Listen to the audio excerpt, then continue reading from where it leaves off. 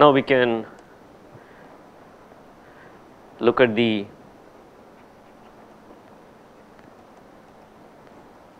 properties of the DFT. So these are very simple. Once you know the properties of the DTFT, properties of the DFT are very similar. Some of the differences we will point out if there are any differences.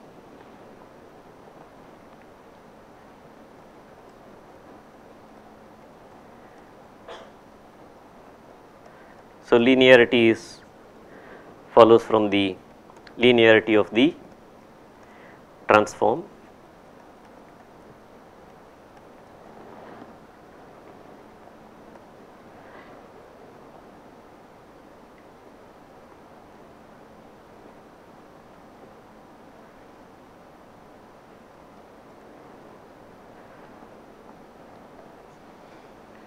So this is e to the minus j 2 pi k L by cap n times x of k.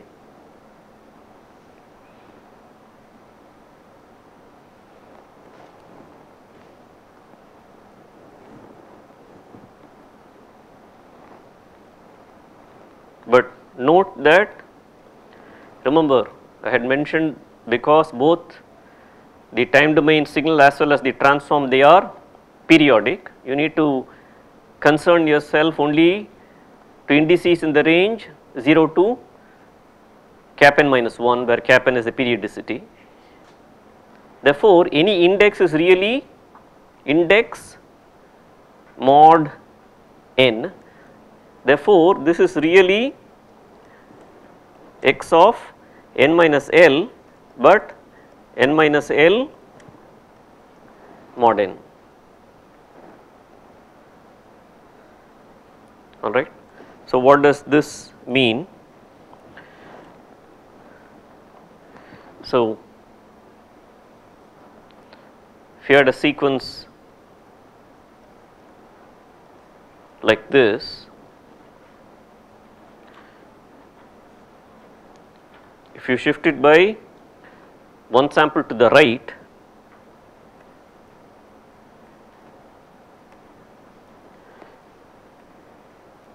it will come like this, because this is really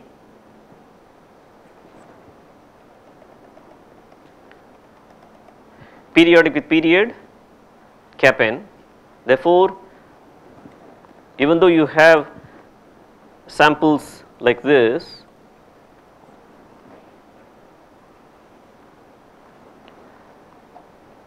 for a given sequence from 0 to n minus 1, really the implied sequence over all n is the periodic version, right. Therefore, you have this,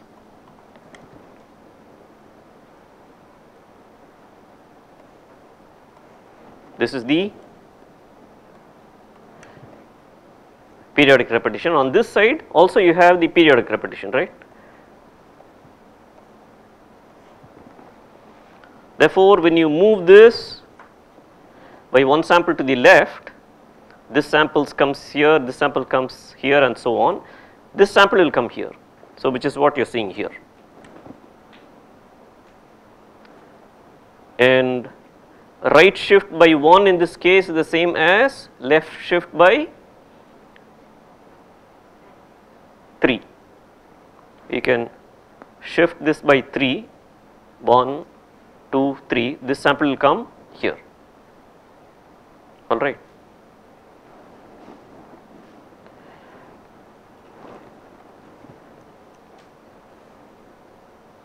If you call this as x of n, and if you call this as y of n, there is no connection between x of e to the j omega and y of e to the j omega. However, the DTFTs are related like this.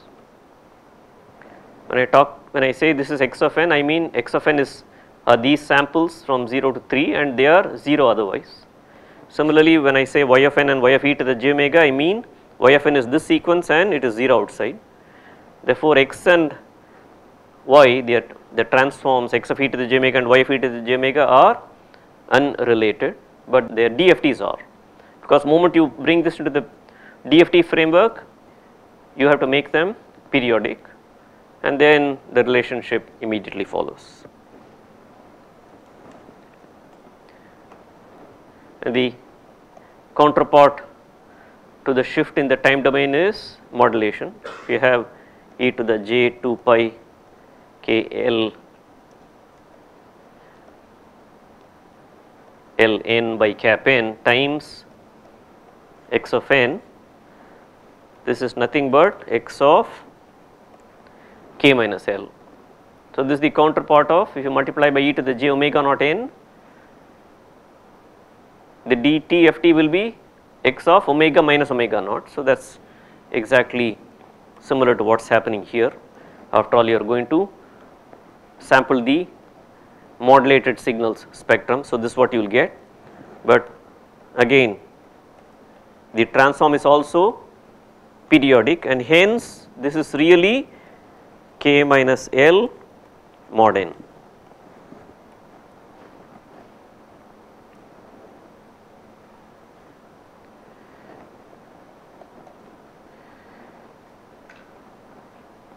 If you convolve in the time domain, you will multiply in the frequency domain, except that remember both x and y are periodic sequences, because here we are talking about the DFT framework, and when we talked about multiplication in the time domain in the Dtft context, if you recall, in the transform domain it was convolution, but we mentioned that that convolution is not your usual convolution but circular convolution, because it is both the transforms are periodic, and there I made the statement that we will talk more about circular convolution later, and I had briefly mentioned circular convolution both for continuous time periodic signals as well as discrete time. So, when I said we will discuss it later, we have reached that point. So, this is really circular convolution. Once we are done with the properties, we will talk about circular convolution in more detail.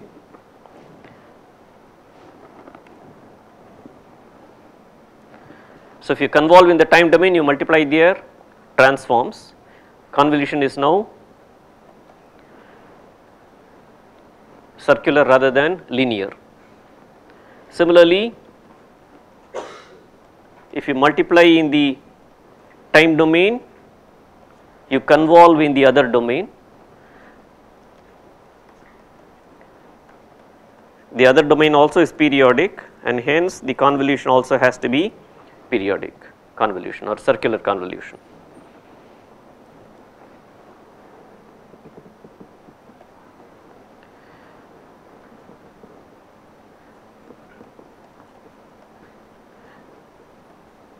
X star of n, remember the corresponding Dtft property was x star of n had Dtft x star of e to the minus j omega.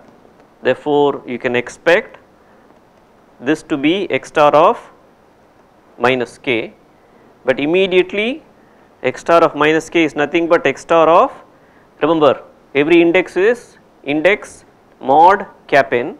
Therefore, x star of minus k is really x star of n minus k.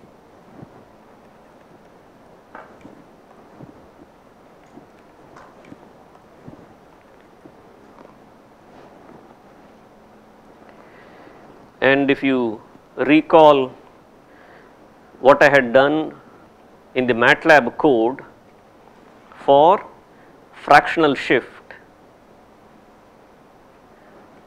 this is exactly what I had done. I had a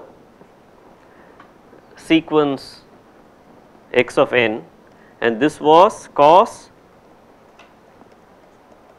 n pi by 5,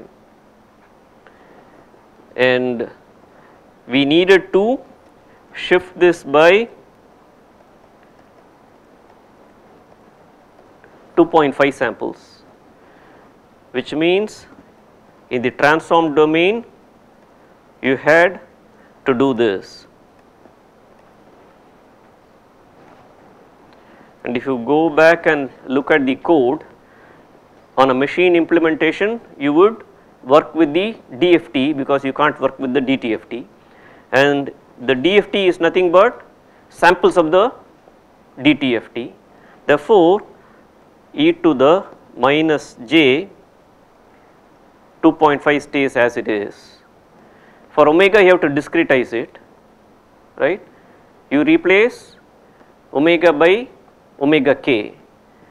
Omega k is k times 2 pi by cap n. Therefore, this becomes 2 pi by cap n times k. So, this was exactly the code that was implemented in Matlab, and then you replace this with x of k.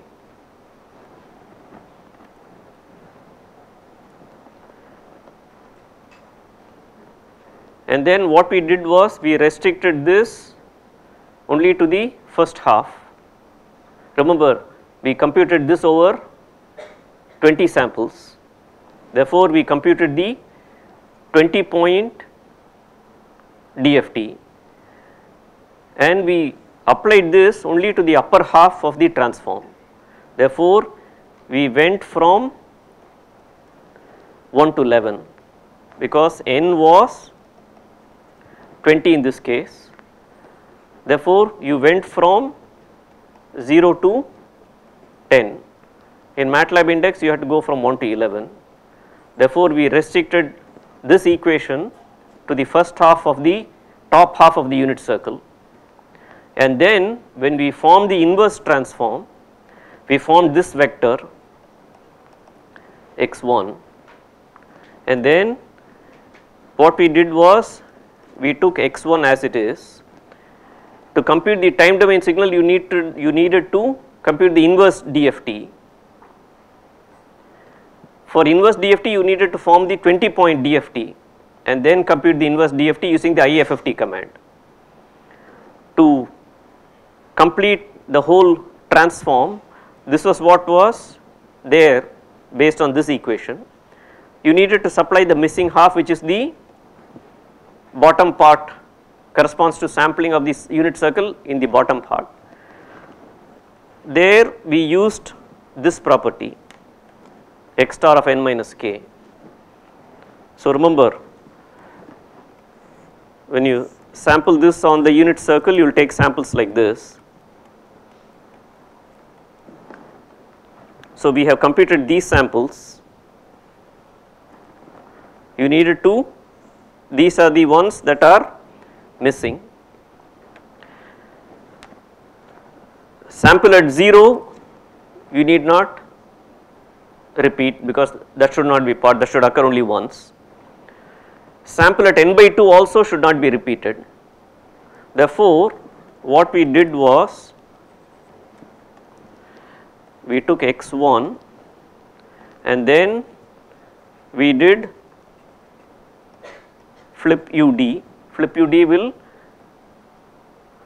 upside down. So, if it is a column vector, you will do flip ud. If it is a row vector, you will do flip LR, left to right. Then we did conjugate. So, this flip ud is because we are dealing with n minus k, right. Remember, this index is 0, this index is 1. For the 7 point case, this index is 7, but really this is also the same as minus 1, right. And remember, so we are going like this. Therefore, we have to take this vector and then this has to come here. this has to come here and this has to come here. So that is why you need this flip ud,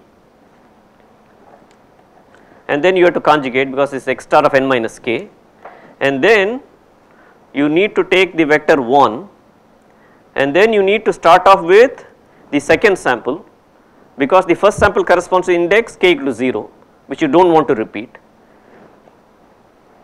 The last sample also you do not want to repeat. Remember, x1 is the first half, it is not the 20 point, it is the 11 point sequence. That is, we have taken the 20 samples and then we have gone from 0 to 10 or index 1 to 11. Therefore, this is actually 2 to end minus 1. So, 2 gets rid of the k equal to 0 index, which we do not want. You do not want the end index also, because end index would correspond to n by 2. So, this now explains the Matlab code that was there in your notes for reproducing this fractional 2.5 delay. So, all the sequence of steps comes from this flip ud, conjugate, and 2 to n minus 1. If this were an odd length sequence, instead of end minus 1 you would go to up to end, because you would not have a sample at n by 2. So, there is no question of repeating this. Only when n is even would you go to n minus 1, because you do not want to repeat this guy. Any case you never want to repeat this, because that is k equal to 0 sample. So, after having now learnt DFT, now you can appreciate the Matlab code that was part of this example. The main things are, you replace omega by its sampled value, and then you only need to compute this for the first part, namely in the range 0 to pi. From pi to 2 pi you can repeat the information that you formed in the range 0 to pi.